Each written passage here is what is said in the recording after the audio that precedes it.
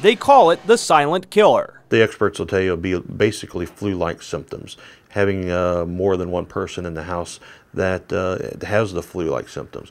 And of course the younger and the older could be affected by it before a middle-aged person that's healthy is affected by it. Carbon monoxide poisoning can happen anywhere. A couple years ago I had a guy come in and he was burning his propane gas grill in his garage in the wintertime because he's a self-proclaimed grill master. It was actually during the flood at work, and they were overcome by carbon monoxide and from some of the equipment that we were using, and they had to be taken outside to get fresh air. That's why it's important not to forget.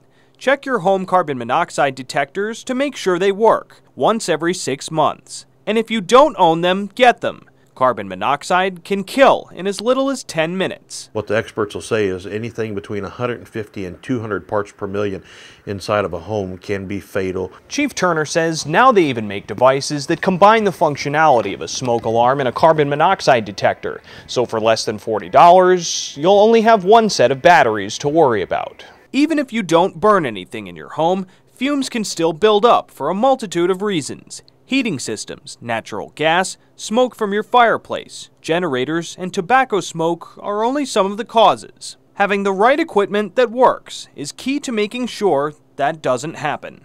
Chris Sheppard, KRCG 13, Jefferson City.